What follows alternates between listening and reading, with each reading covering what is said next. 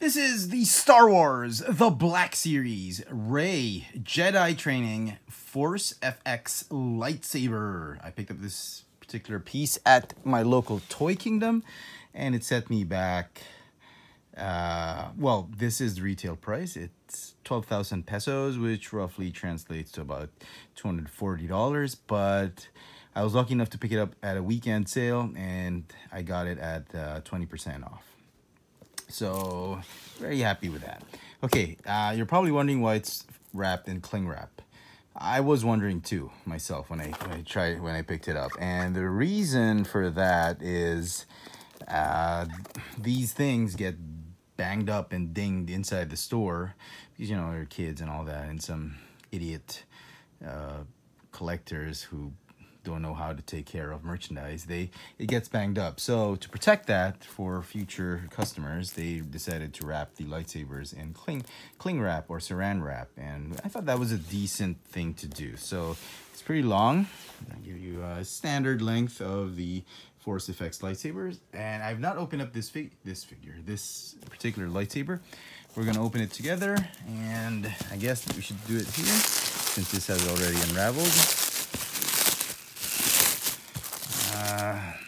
And you can expect that the package or the box is going to be in very pristine condition because of the wrapping they've put on it. Hopefully not too many major dents. Because the box look of these Force FX lightsabers, they're gorgeous. Now, I'm not into the third-party lightsabers, the combat lightsabers or dual lightsabers. I'm not really into that. I'm only into the official product. I've not tried a Disney exclusive lightsaber. I hear there is a Disney version, Disney park exclusive of this particular lightsaber with the removable blade, but I'm quite happy with this one. This is one lightsaber I've been trying to get. I missed out on Anakin, I missed out on Luke, and it's essentially the same one, just I guess it'll have differences in lumens and the hues of blues for the blade. I don't know, I don't have the others, but yeah, I will compare them with some other lightsabers I have that are not Force FX, so you get to appreciate how awesome a Force FX lightsaber is. So let's crack this this sword open. There's a lot of tape, so I'm guessing we should do it here, just like the Kylo Ren. Okay, very careful.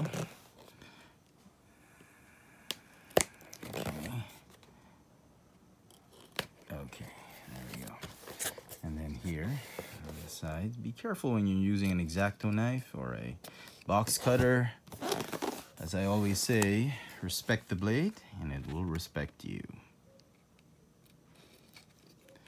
That should do it.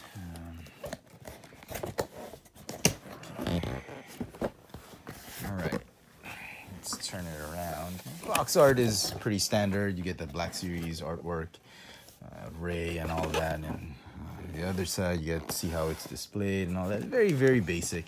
I mean, if you've had previous Force FX lightsabers in the past, this is not going to be very different. So let's take it out. Packaging, shall we? So nice styrofoam casing, and this is obviously the base, which I don't plan on using, so should keep that in the box. It has a instruction sheet on how to operate the lightsaber, how to display it, and I guess how to install the batteries. Yep, there we go.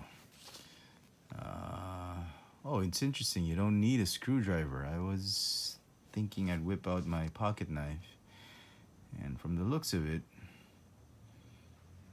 doesn't need a lightsaber. You just twist it by the handle, just like the other swords, like Kylo Ren and all that. So, all right, I'd forgotten how efficient these things are, and it uses 3 AA batteries, AA 1.5 volt batteries. So that's great. Okay.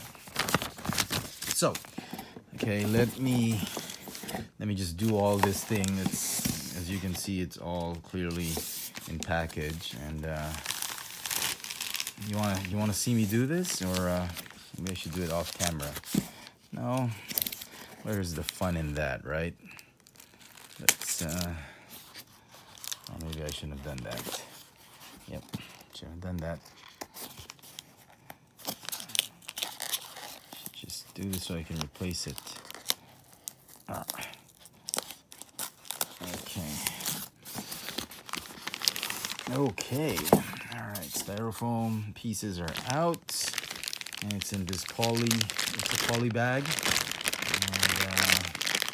it's very shiny. It's a lot shinier than I expected it to be. Okay. So, I'll get rid of that. Okay. Let me give you a little bit of a perspective view on this one. Whoa. It is nice.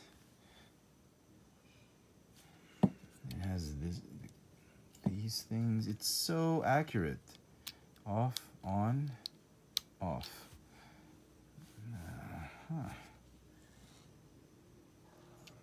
Yep. Love it. Love the details.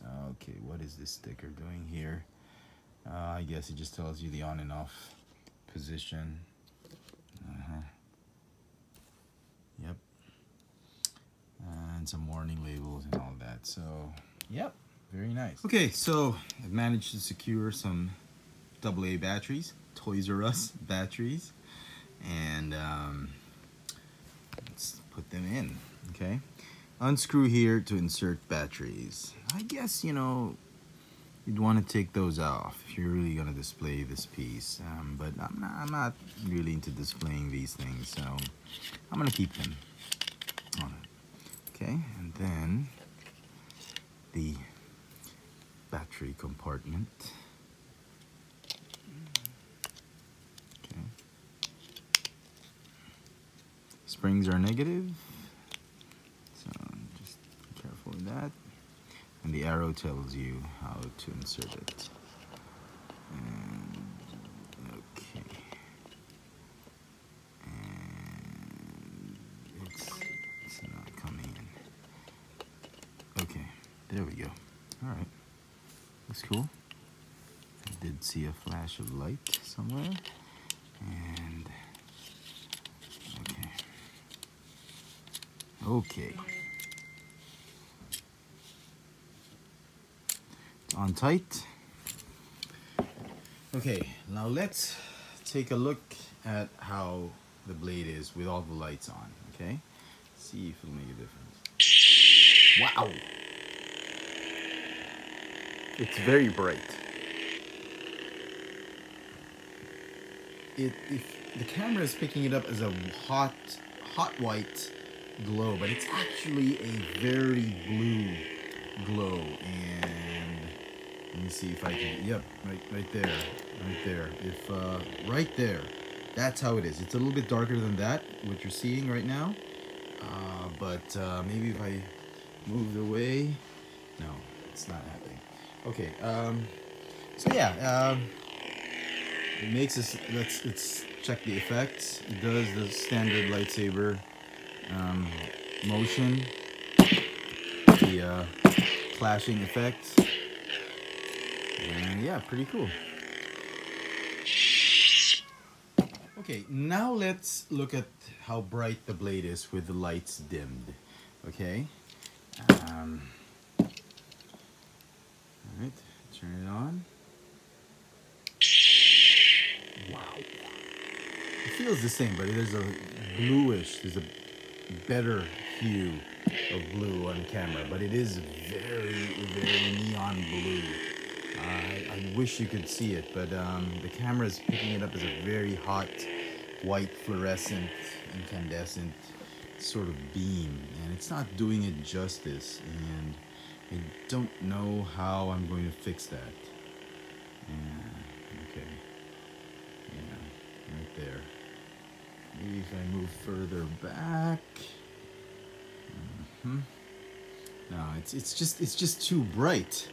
And the camera is just seeing it as white. It's a shame, but it is actually blue. And as you can see, the surrounding light, it is blue. Right there.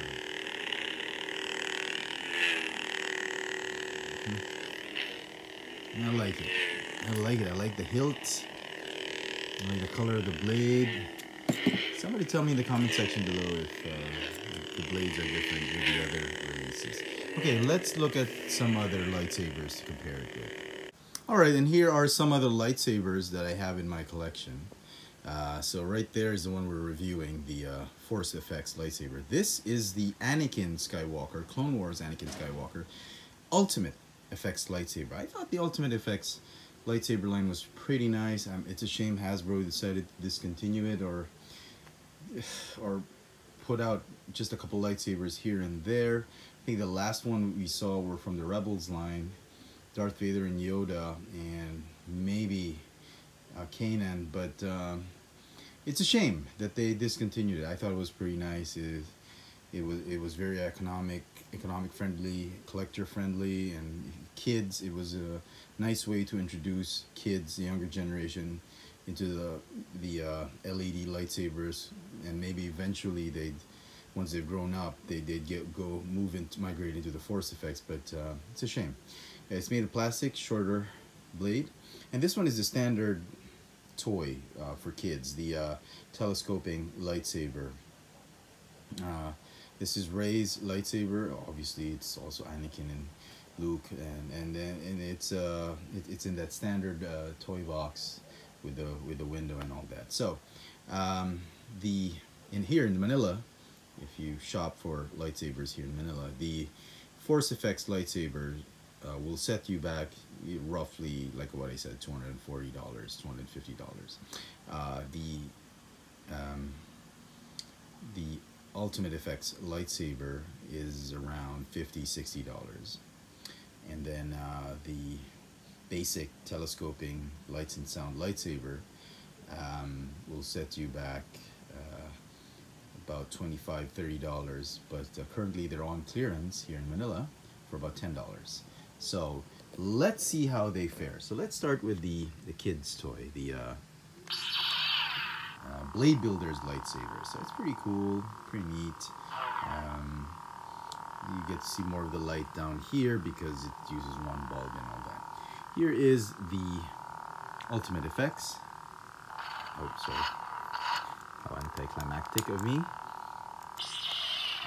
As you can see, it's very nice, but the LED bulbs are spaced quite far from each other, so you get to see some gaps. But nevertheless, it is a nice blade to have when you cosplay or when you go trick-or-treating and all that.